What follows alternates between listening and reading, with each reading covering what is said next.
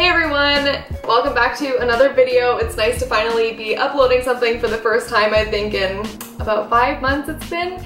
I have been busy doing my 4th year electives and studying for and taking the Step 2 CK and CS, so those are both done now. And so those have all kind of been keeping me busy in the meantime, and so that's why I've been making my videos a little bit on the back burner. But I have another video for you today, and hopefully some that are coming up in the near future for you guys to learn from and hopefully enjoy. So as you can tell from the title of this video, I wanted to make one about studying for Step 1 from the beginning of medical school. I feel like I get a decent amount of emails from people who are asking me what they can do before they go to the island, particularly Caribbean medical students. That's why I say the island. But those people will email me saying, what can I do in order to make sure that by the time I'm done 2nd year of medical school, I'll actually be ready to take Step 2, or Step 1, sorry, Step 2's on the brain, so that they don't have to spend so much time studying for Step 1. And if you guys have been watching me for a long time, you will know that it took me a long time in order to be ready to sit for Step 1 after I actually finished on the island, because I had a lot of catching up to do. And so there are a lot of videos already on YouTube about people talking about how they study for Step 1, and so I thought of, instead of making a video telling you how I studied for Step 1, I would talk to you about things that I wish I did in the first 2 years leading up to my dedicated Step 1 period, so that you guys can learn how to start preparing for Step 1 much earlier than your actual dedicated period. And I think this is valuable information, particularly for IMGs, because I feel like a lot of times people end up leaving their Step 1 studies to dedicated period, and they focus a lot on their shelf exams during their clinical rotation or their basic sciences, which is obviously important, but there are some things that you can do and tips that I have to get you on the right path, so that by the time 2nd year is done, you can actually, you know, feel like you're in a good place when you start really hitting UWorld hard. So the way I'm going to break down my recommendations is going to be by semester in the basic sciences, so your semesters 1 through 4. But before I go into that, I just want to preface with a little bit of overall information. And so this might seem obvious to you, but my recommendation to be prepared for Step 1 is to start studying for Step 1 on day 1 of medical school. Now, I don't mean that you should immediately buy a UWorld subscription and start memorizing first aid every single day, but just when you go into your first day of medical school, have this exam in mind and know that you're working towards not only being able to pass your shelf exams and help your patients down the line, but you're working towards doing well on this giant board exam that you have. And when you have that in the back of your mind, when you're studying, then you really have an intentional study session every day, and don't be lazy with your studying and put it off, you know, to 1 or 2 weeks before your monthly block exams, but rather every day, every lecture that you have, go home and study with the intent of keeping what you learn in your brain, which of course isn't possible to keep everything in your brain because there's just the sheer volume of it is a lot.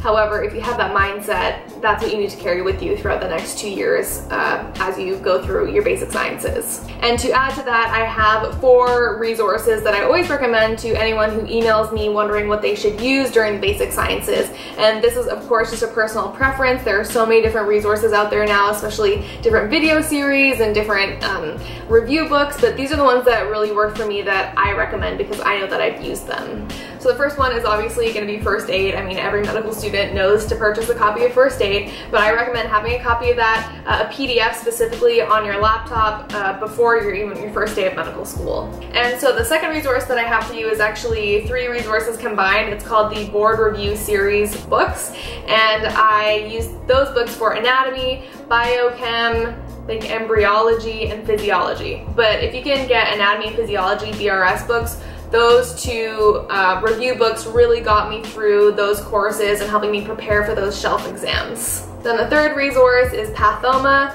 This might not be news to you, however, if you are starting medical school, Pathoma is a great series of pathology videos and also an accompanying little review book that will really help you for your pathology course. And then again, no surprise here, Sketchy Micro. Sketchy Medical is the brand that produces videos. Now they have videos for microbiome, pathology and pharmacology, I believe, and who knows what else is in the works. But I would prioritize sketchy micro videos and watch those while you're actually doing the course if you have time, because those are super helpful. Okay, so now that I have that intro section out of the way, I'm going to dive in for my recommendations semester by semester for the basic sciences. So it's your first semester of medical school, and you're transitioning from the way that you were studying in your undergraduate degree into how you're studying for medical school now, and it's a really big change and a really big learning curve. So I think that the most important part of the first semester of medical school is just to really get familiar with your study method and handling the workload and the volume of everything that is being thrown at you.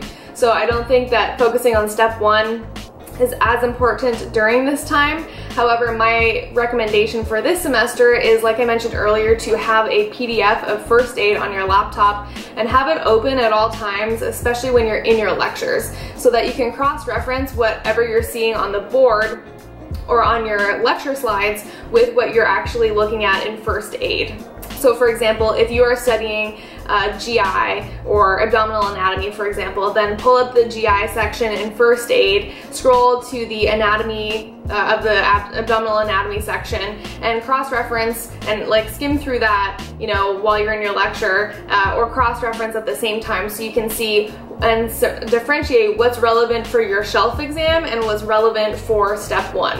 And so if you do this throughout the year, not just your first semester, then by the time you finish your second year of medical school and you start your dedicated period for step 1, there aren't going to be any surprises. You will have already read through pretty much all the pages in first aid, along with your studying for your shelf exams and the basic sciences. And then as you do that, the material that you see in first aid may also prompt you to ask questions for further clarification on material that either wasn't covered in class or was skimmed over, or material that you didn't necessarily understand, but you saw, hey, like this is in first aid, I need to know this for step 1, I didn't get a clear picture of what's going on here. That's your chance to, you know, ask your teacher that question so that you can make sure that that material is really well understood, because the board's relevant material is the most important. My second tip for your first semester of medical school is to start getting familiarized with board style multiple choice questions. Now, I don't think that at this point you need to subscribe or get a UWorld subscription. However, I do recommend Firecracker. I think they have some really great questions that are also really tailored for each of your courses in basic sciences for their shelf exams, so that those will really help you you know, integrate what you're learning on the day-to-day and get that stuff into your brain while also getting you familiarized with board style questions. And so I think Firecracker is a great place to start. USMLE Rx is another QBank that I also recommend if you're feeling like you want to dive in further with questions. Then you can also get a subscription for that in the first semester. Okay, so now semester 1 is over. Take everything that I said with a grain of salt, but those are my recommendations. Now you're moving into the second semester of medical school, so you've hopefully kind of started to get the hang of things and learned what type of study methods work best for you. And the only different recommendation that I have for this semester is now to make sure that you really are starting to familiarize yourself with the board style questions. At this point, I still think it is a little early to get a UWorld subscription because there's going to be so much material that you haven't learned and haven't covered in class yet, but the USMLE Rx QBank that I mentioned earlier is a really great option for this time, or just keep doing Firecracker questions. Now, a lot of Caribbean schools don't actually have a 4-month or however many month summer break between first year and second year. So for a lot of students, they're just going to be going directly from their second semester into their third semester. And so once third semester is around, you know, you're in your second year of medical school, step 1 is right around the corner. So by your third semester, I highly recommend being in a habit of doing UWorld questions every single day.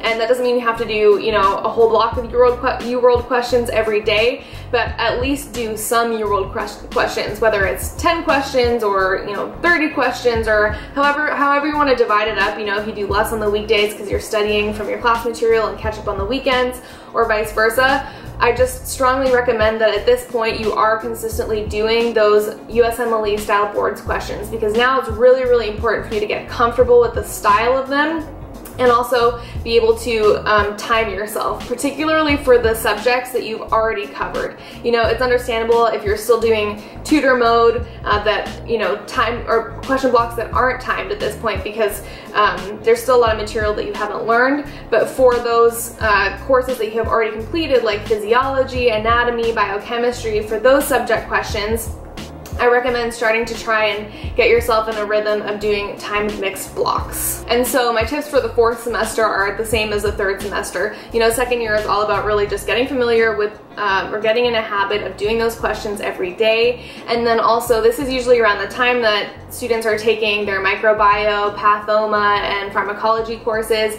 And so I would recommend, if you have the time, and I know not everyone does, but if you do, I think it's really valuable for you to watch those pathoma videos and watch those sketchy micro videos when you're actually learning the material in class.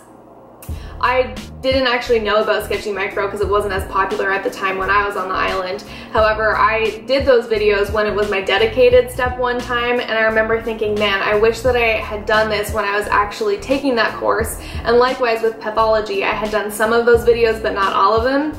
And I remember thinking, man, I wish I had already watched all of these videos so that in my dedicated time I was reviewing and I could watch those videos for a second time around and be drawing from memory as opposed to seeing these ideas and the way that they're taught in those videos for the first time. Particularly for sketchy micro, because they're really, the principle of their videos is based on visual recall. And so if you've already looked at all those sketchy micro images in your second year of medical school, then a couple months down the line when you're studying in your dedicated time, it's actually just a matter of, you know, oh, I've already seen this, like I remember that part, as opposed to seeing those images for the first time and trying to, you know, force those ideas to stay in your head in a shorter period of time. And by the middle of your 4th semester to the end of your 4th semester, you should definitely be doing your Q-Bank questions in timed mode and mixed mode, at least for all of the course materials that you've already completely covered. So I'd say that if you could be halfway through or more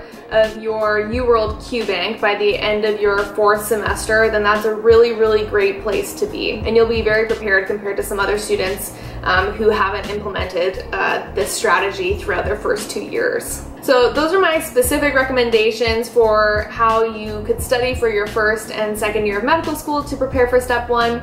But one thing before I summarize all of those points is that I wanted to mention is that I think the hardest part, for me at least, during the first 2 years of med school was I felt like I was constantly torn between studying what was relevant for boards, so step 1, versus what's relevant for your shelf exams. Because you have tons of material that's constantly being thrown at you that you need to know in order to pass and do well on those shelf exams.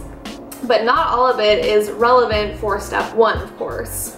And so learning that material well is ultimately going to make you a better doctor. It's going to help you have a better foundation for, you know, future exams down the line and practicing in the clinical setting, of course. But my biggest recommendation to you is that as you study and as you go along and as you cross-reference the lectures that you're seeing in class with the first aid PDF on your laptop, I would say that every day when you go home and study those lectures, I would recommend learning and studying the material that is relevant for step 1 first and well. And once you have covered that material, then move on to the material that is relevant for your shelf exams.